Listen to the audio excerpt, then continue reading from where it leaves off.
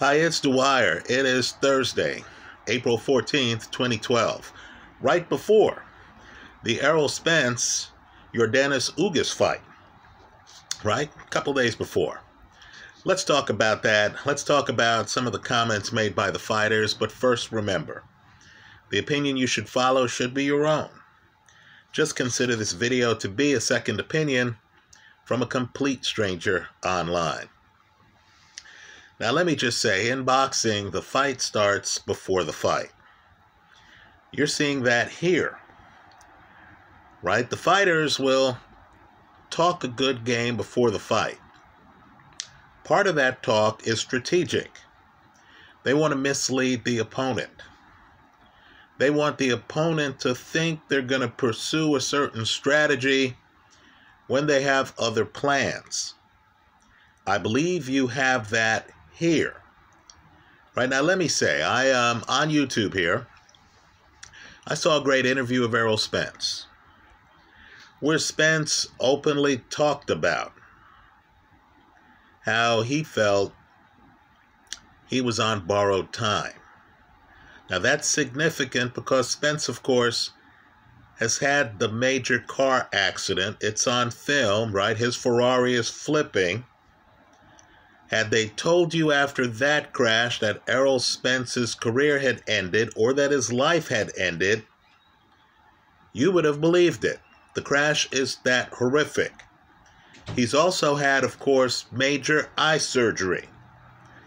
Anytime you hear that a retina is detached or torn, folks, that's major eye surgery. That is endangering the fighter's career.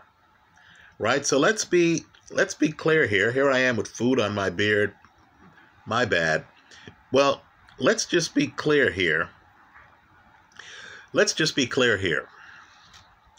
Errol Spence is an older fighter who knows he's an older fighter. Right? Errol Spence understands, as he put it in another interview, that at this stage in his career, the paydays matter. There's a certain urgency with Errol Spence right now. Well, as you can imagine, after he made the statement that he felt he was on borrowed time, a couple days later, suddenly I see a new set of Errol Spence interviews where Errol Spence is talking about how he's rejuvenated, right? How he plans to fight for a while. I get the feeling there are people in the background, people off the screen that we're not seeing, who told him, hey man, you can't be here talking about how you're on borrowed time. That might encourage your opponent. Right? That might encourage not just this opponent, that might encourage other boxers, Terrence Crawford, whoever, off stage, to come fight you right now and to fight you a certain way. So now we get the new Errol Spence comments, right? Oh, he's ready. Oh, he's thirsty, etc. Then we got the last set, where he talks about that you gotta either eat or get eaten, right? He used different words, but basically he's saying he's coming to knock out Ugas. Right, folks?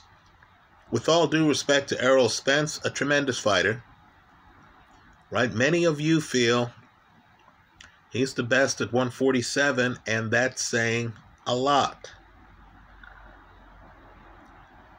But I'm not buying it. I believe the real Errol Spence is the one who understands he's lucky to be alive. I believe the real Errol Spence is the one who spoke privately with the doctor, who understands that retinal tears have ended careers in boxing, who may have taken his eyes for granted before, but now is not. Right? I believe the real Errol Spence looks on the calendar and he realizes he's in his 30s right now. So understand this fight. I'm picking Ugas in the fight, by the way. Right? But understand this fight. Spence is excellent when he's on his front foot demolishing guys. The Chris Algieri fight is a must-watch if you're an Errol Spence fan. Right? Spence hits hard. Spence is aggressive. Spence is accurate. Spence is going for the KO. But that Errol Spence hasn't existed for some time, has he? Worse, Ugas is exactly the kind of fighter who thrives off negative energy. What do I mean by that? Think about Ugas against Sean Porter. A guy who's front foot heavy, episodic, aggressive. That fight could have gone either way, folks. Ugas knocks Porter down late in that fight. Look at the film. It's a knockdown. It's not a slip. Sean Porter doesn't decide to lay on the canvas voluntarily. Right? That's a knockdown. Wasn't scored as a knockdown. They foolishly rule that a slip. Sean Porter, very aggressive. Manny Pacquiao, southpaw, like Errol Spence. Very aggressive. Don't buy all these statements people are making. Among them, Errol Spence, that Pacquiao was well past his expiration date. Wasn't this the same Pacquiao who in a recent fight knocked down and beat Keith Thurman? Folks, you looked at Manny, and Manny still had the hand speed. Right? We know Manny had enough power to knock down Keith Thurman. No, Manny was in with a defensive wizard. That's who Ugas is. Who is at his best when an opponent is trying to crash the pocket. Right? Some guys thrive on being alpha. Other fighters thrive on being beta. Ugas is a beta. Ugas's game is tailor-made for Errol Spence on his front foot. This is not going to be Spence cutting down a tree if he decides to go front foot. This is going to be Spence walking into traps. So let's talk about a distinct possibility in this fight. Because Ugas thrives on negative energy, right? You know, he's the defensive guy.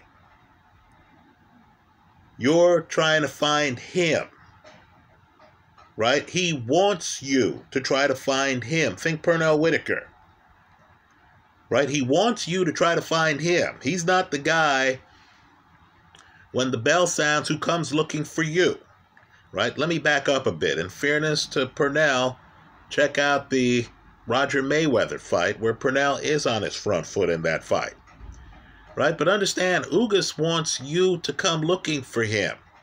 So Sean Porter and Manny Pacquiao played into his game, right? They came looking for him. Ugas is clear-headed, knows where to put his head, knows how to counter you, knows how to get you to move into his punches, knows how to step forward after he's hurt you. Now, one of the amazing things, it shocked me at the time, it shocks me today, is the fact that as good as Errol Spence is on his front foot, Errol Spence is actually a switch. Since he's fighting a guy who's 5'9",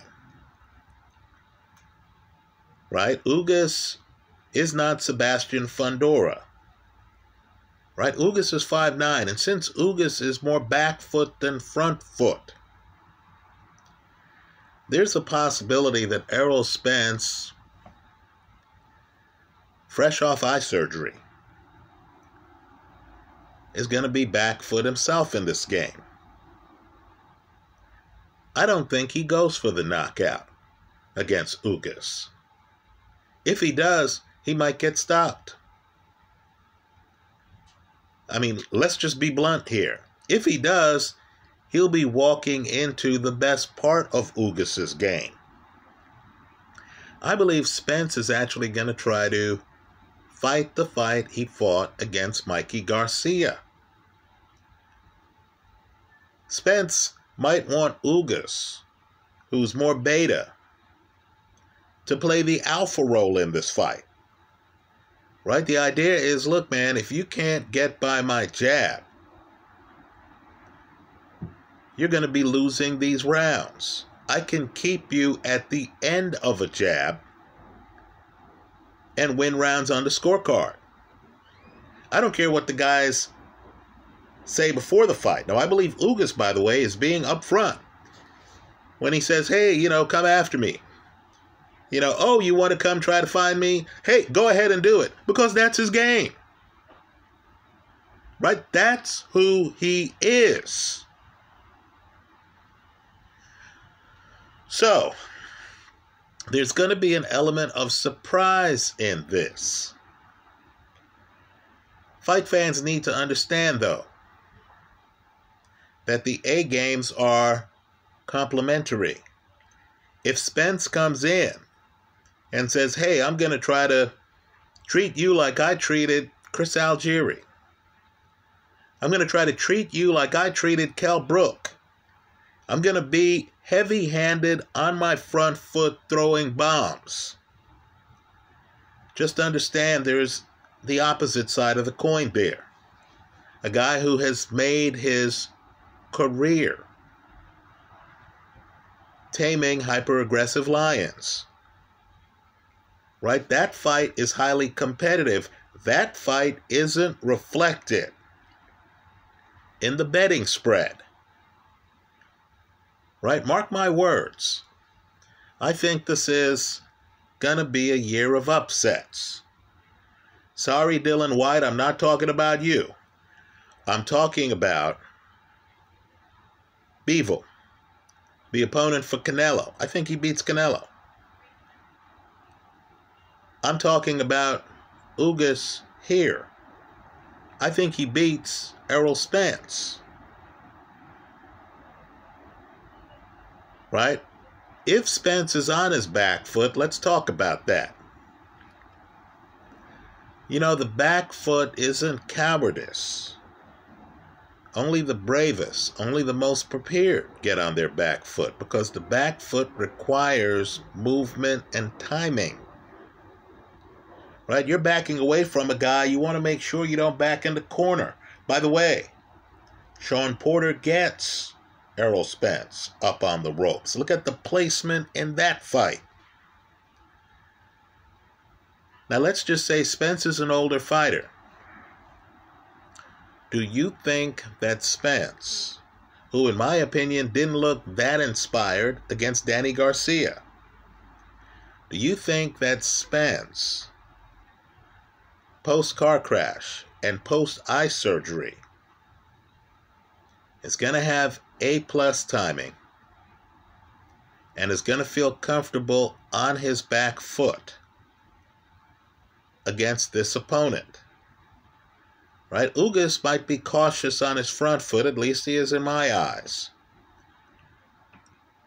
But he's going to realize that he's not facing, in my opinion at least, 100% of Errol Spence. Let me tell you, it's disturbing when a guy's in his 30s and Spence, who's very honest in a lot of interviews, openly talks about how weight, Google this, has always been a big issue with him. So now he's trying something different. He has hired a nutritionist. Is this the kind of news you want to hear before a big fight where the guy is fresh off eye surgery? Is it?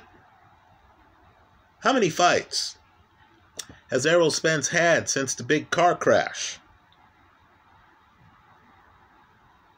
Right? I'm just not sure if this Spence is the Spence who fought Mikey Garcia. Right? Spence has a back foot game, I concede that. Spence has a very good jab, I concede that. Spence is a master at knowing where he is in the ring. I concede all of that. Major car crash, eye surgery, Manny Pacquiao cancellation. Now he's in against a guy who is underrated. Understand, some of the losses on Ugas' record could easily have gone the other way. Right? Ugas has a superstar trainer. He has a great background, right? Boxer, came up in the Cuban boxing system.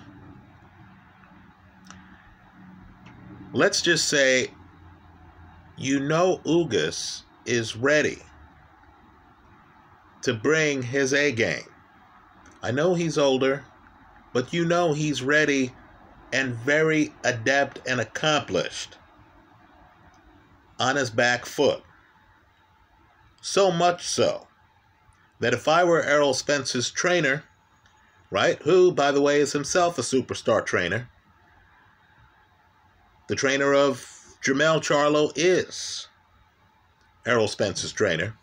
If I were his trainer, I would say, hey, let's make sure that you bank some rounds on your back foot. Let's keep this guy confused. Let's have him try to look for you. Let's move him off his spot. Let's not make this the Manny Pacquiao fight where Pacquiao's constantly jumping in and Ugas was able to set up shop. Let's force him to reach for you so he's not able to hit you in the body like he hit Manny Pacquiao in the body. But understand, folks, the back foot isn't running. That's a fight style that requires a lot. Right? They claim, by the way, that in the first Ezzard Charles, Rocky Marciano fight, think about how aggressive lead puncher Marciano was, that Ezzard Charles's back never touched the ropes for something like the first 14 rounds. Right? The guys who can play a back foot game need to be alert. They need to be a matador. Even when they're hurt, they can't go straight back. They need to figure out the punch pattern of an opponent. Errol Spence had eye surgery, folks. Do you know with certainty whether Errol Spence's vision right now is 20/20? Errol Spence just had a major car accident. Car flips several times. He suffered injuries. You don't think his perception of the importance of boxing hasn't changed? I'm a skeptic. I like Ugas in this fight. Don't be surprised if after all the big talk, Errol Spence is trying to move away from Ugas and is trying to fight on his back foot. Right? I'm just saying a back foot game is hard for guys in their 30s, especially when there's switches, when arguably the best part of their game is them on their front foot. I'm not buying the pre-fight interviews. Right? I heard Freddie Roach give an interview on the fight. Right? A lot of people like Spence in the fight, including Freddie Roach. And Freddie, and that interview is on YouTube. Right? I'm just a YouTube viewer like everyone else. In that interview, Freddie picks Errol Spence in the fight and talks about Spence's game as if Spence hasn't had a major car crash and Spence hasn't had eye surgery. Let me just ask you, if you had a son, or if you're younger, a brother, and they show up for Thanksgiving dinner after the car crash Errol Spence had, wouldn't you be looking at that guy and saying, hey, Junior, are you all right? Every time the kid moved, wouldn't you say, hey, let me get that chair for you? You know, if you see Junior getting up to, adjust the TV, you'd say, hey, I got it. Don't worry about it, player. Hey, you're home with family now. Hey, it's okay. Just relax. Now, let's say the next year, the guy comes home after having eye surgery. Wouldn't you be talking to his mother and saying, hey, let's not have a lot of bright lights in this room? Right? Hey, is that light too bright? Well, understand, Errol Spence isn't sitting down to watch TV here. Errol Spence is fighting a guy who arguably beat Shawn Porter, certainly knocks down Shawn Porter late in that fight, and beats Manny Pacquiao. Not only that, Ugas, again, back foot heavy. But Ugas knows. This is the problem with competitive sports. Ugas knows. Spence just had eye surgery. How many shots to Spence's eye do you think Ugas is going to take in this fight? Let's face it, too. Sparring isn't exactly a real fight. Right? I'm just telling you, I watched the fight in the 80s, and Ray Leonard had a swollen eye at the end of the fight. Then, of course, they told you later that Ray Leonard had detached his retina. We all thought his career was over. This was that era where they were starting to be able to reattach retinas and allow fighters to continue fighting. But when you saw Ray Leonard fights after that, you were always conscious of Ray's eye. Always conscious of it. Right now, I know some fighters have come back from eye surgery and have gone on and done some great things. Abner Maris. Right? But I'm just telling you, there's a cover-up going on. Your eye's not 20/20. It's not the same. You're in there with blurred vision. Not only that, you start to get tired, and guess what? That eye is the weak link in your physical system. You start to get tired, that eye starts to get really tired. How many fights has Errol Spence had after major eye surgery? Folks, this is a major fight against a man with a title. Right? Spence is in his 30s. He doesn't want to take tune-up fights. I don't blame him. Right? Because really, in boxing at certain levels, there is no such thing as a tune-up fight. But understand, there's uncertainty here. You don't know how Spence is going to react to getting hit in the eye. You just don't. Let me just say this too. Google this.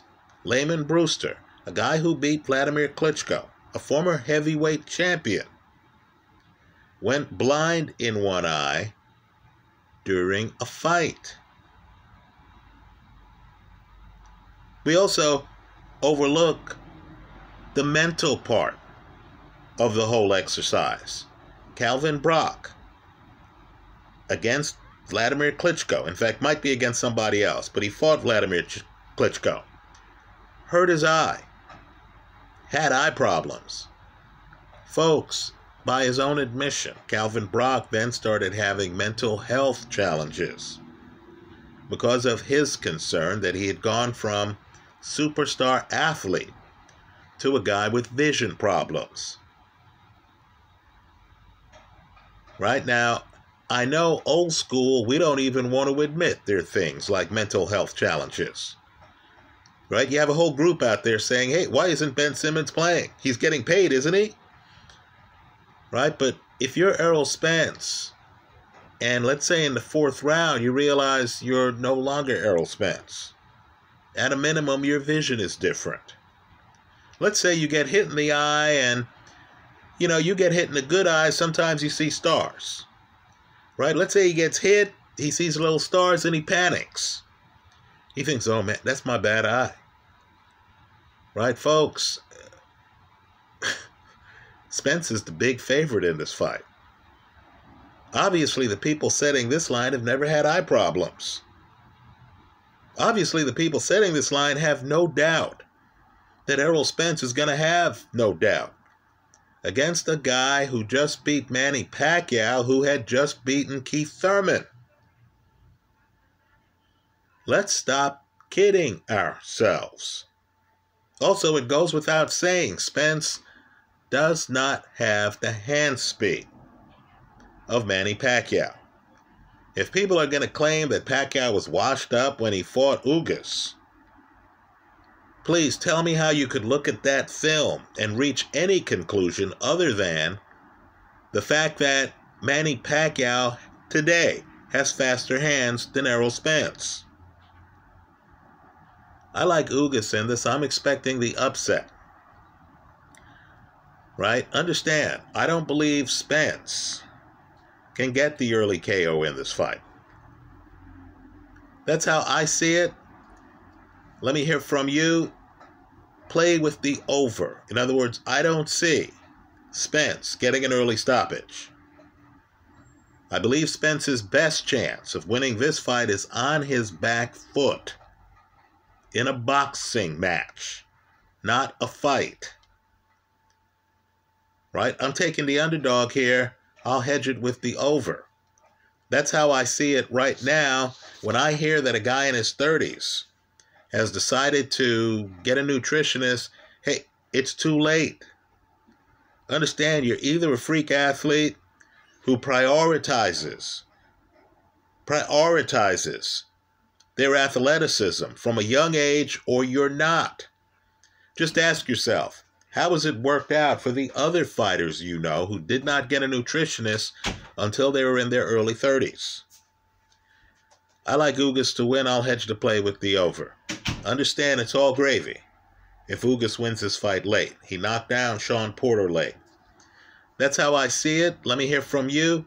I hope you leave your comments in the comment section of this video. Thanks for stopping by.